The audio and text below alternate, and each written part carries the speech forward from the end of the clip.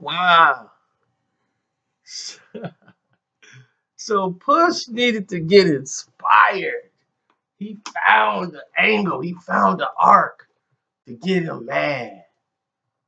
So apparently, Pusha was not too happy with the fact that his newly engaged fiance name was trending because Drake mentioned her full name in a song.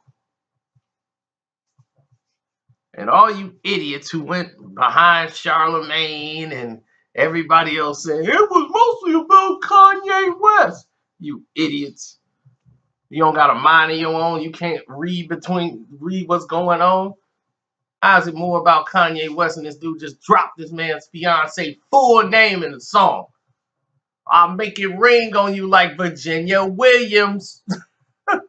That's Pusha T fiance. I didn't even know that when the song was out. I didn't. That's how much I don't really care about their marital life and all that. But women knew. Women the one that brought this up. Women was, oh man, he mentioned the fiance. Women dug this up. So Drake knew exactly what he was doing when he did that. Because after 10 years of being with this woman, Pusha has finally engaged and proposed to her after 10 years. And this was a shot just to let Pusha know ain't nothing safe or sacred. I know it all. I could use that. Nothing is safe, dog. I know it all. There's nothing you could say. I know it all. I will go as far as involving your fiance. It's all game. That's what's letting him know. Pusha didn't like it. That part of it he didn't like. Other than that, he ready for the smoke, he said.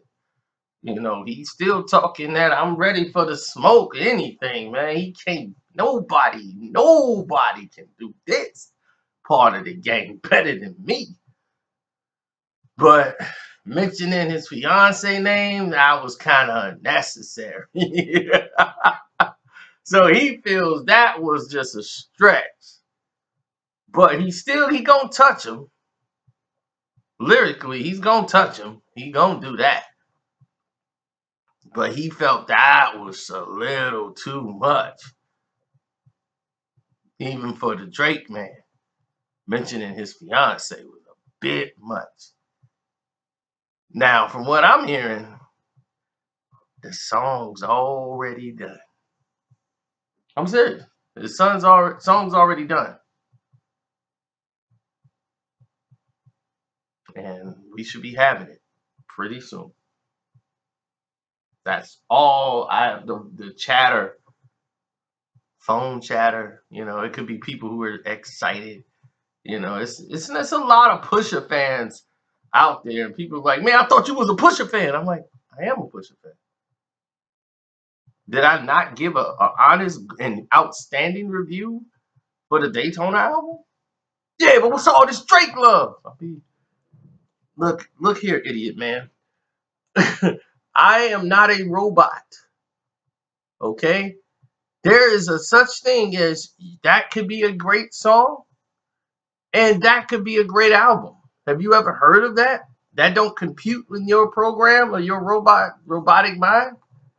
I can't compute it. Don't have mind of my own. I gotta go back and reprocess this information. No. Things just is what it is. Infrared was hot.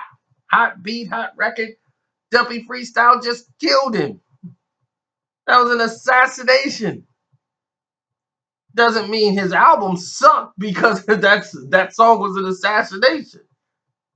You guys just don't know how to think for yourselves. So you're confused. Like you got to go one side or the other.